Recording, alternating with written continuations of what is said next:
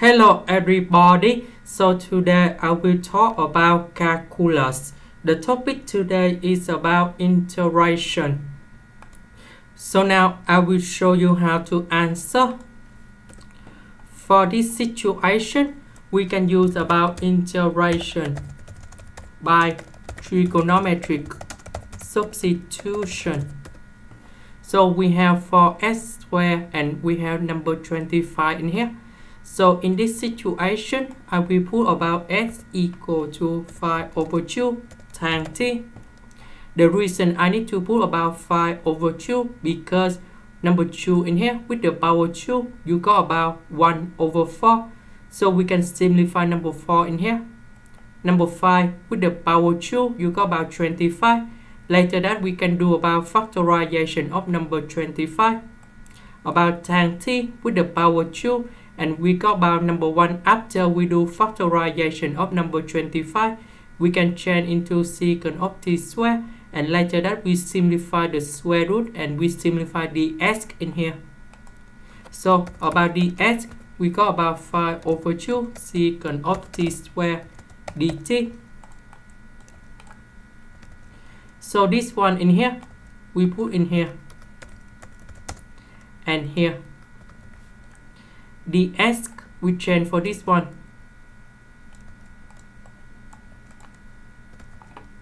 So this one in here, we change for 25 over 4 times t squared. Next, number 4 and number 4 we simplify. Number 25 we do about factorization.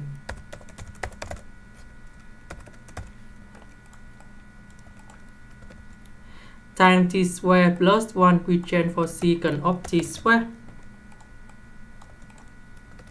The square root of number 25 secant of t squared, we will change for 5 secant of t. 5 secant of t, we simplify and we got about 1 over 2 secant of t.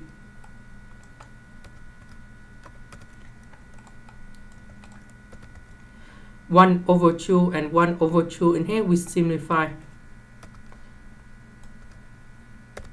And I will put number 5 outside.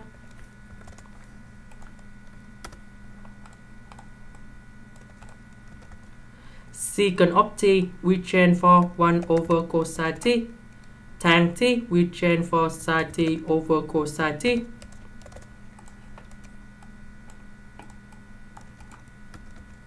We simplify cosine t and now we got about dt over sin t.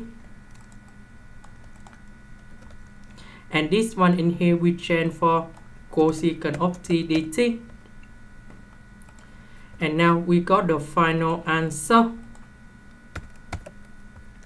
The integral of cosecant of t, that's about ln of the absolute value of cosecant of t plus cotan t plus c. About t in here, we go back to this one. That's about this one. So we divide both sides with 5 over 2. And we got about 2s over 5 equals to tan t. And we can find about t equal to arctan of 2s over 5.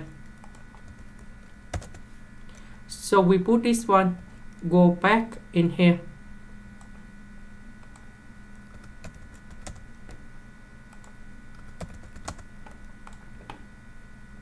This is the end.